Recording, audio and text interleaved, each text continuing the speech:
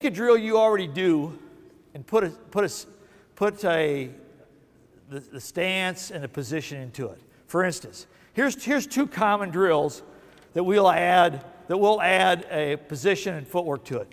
You four stay there. Give me four other guys out here real quick. Four guys. One ball in front of each line.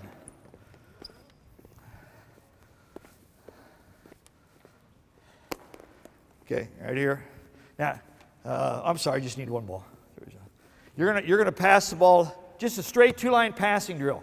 We're gonna pass the ball straight to him, step, make a two-handed chest pass. You're gonna go down, sprint to the corner, slide to baseline, and come back in line. You do the same thing at that one. Okay? Actually, I'm gonna let you off easy. Just slide to the line. Okay? So you just slide over to the line. Ready? Go. Sprint, sprint, sprint.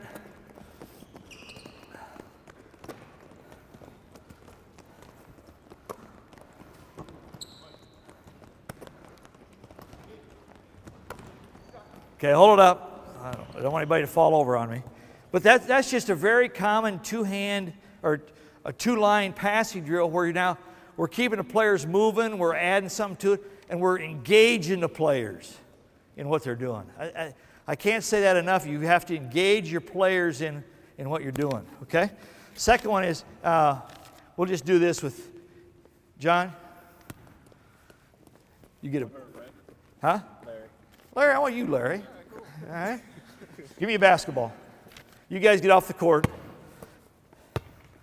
You're going to be the outlet guy. You guys get off the court. This is just a straight two-line fast break drill. You're going to shoot the ball, throw the ball up against the board.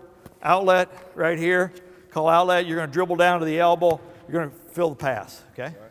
Soon as he makes a shot, you're going to get the ball of the basket, start on the baseline, and you're going to go one-on-one back down this way. Okay.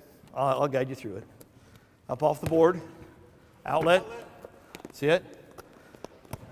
Fill the lane. See it? Larry's on defense. Larry, you're on defense. See it? Now we're coming up down the court. Yeah? Good, good.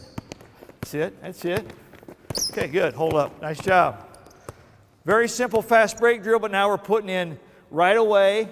We press, so our mindset is as soon as the ball goes through the basket, we're picking up right off the end line.